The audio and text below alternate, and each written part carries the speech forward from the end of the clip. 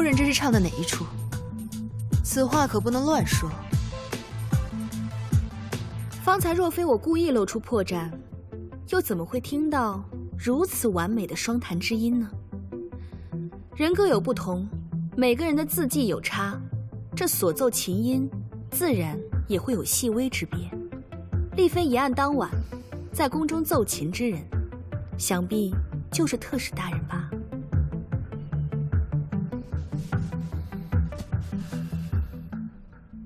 还有，你触及五弦就能察觉它有所不同，这说明你对昆乐弦极为的了解，而杀死丽妃的正是这昆乐弦，所以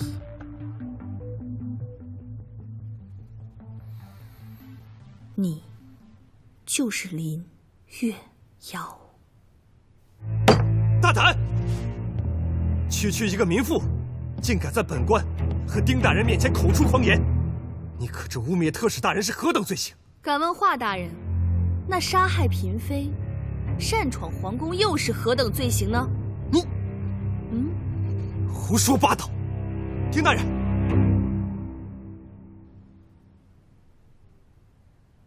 看来这儿是待不下去了。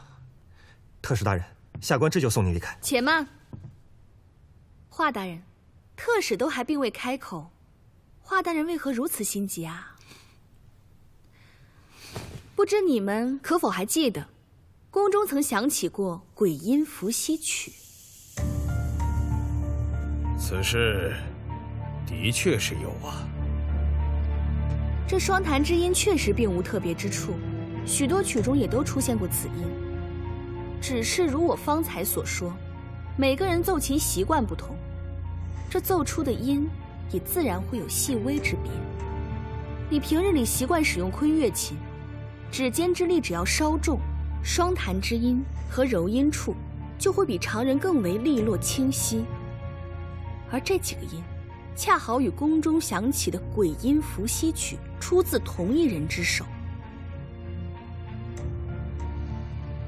这个就是你露出的破绽。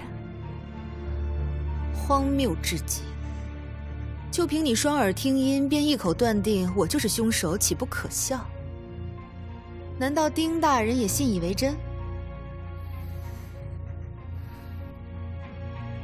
口说无凭，试问证据何在？证人在此。